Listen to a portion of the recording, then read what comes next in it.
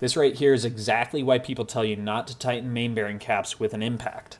While the corners broke off, the cap still has plenty of meat to locate, but the block will need a new dowel as this one is smashed. It's too short to use my puller, so I got out the TIG welder, but let's be honest, I can't TIG weld, and you guys know I really just like to weld a nut to everything. I was going to use a spacer and stud to pull the dowel, but instead I just twisted my nut off. So I was like, screw it, there's enough meat now, we can just use the puller.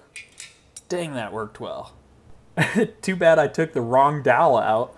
I guess we'll start over again. So this time I was like, well, let's take this seriously and let's just try to build up a little bit of a nub here. So I'm just putting little bits of filler on top of that dowel pin right there. And it doesn't look very pretty, but it was just enough that I was able to put the collet back on and get the stud puller on it. And just like that, it pulled right out. So we're going to move on with the machine work, and with some new dowels, the cap will be as solid as ever without any additional work.